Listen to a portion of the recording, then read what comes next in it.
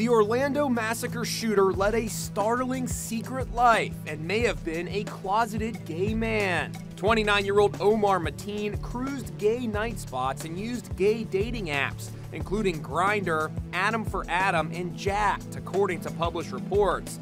Among men he contacted was Orlando resident Kevin West. When he was first contacting me, he was saying, asking what club, in his words, what clubs are popping and things of that sort, and what good places are to go. Another gay man, Chris Cedeno, says he recognized Mateen. I recognized him from one of the apps, but I instantly blocked him because he was very creepy in his messages.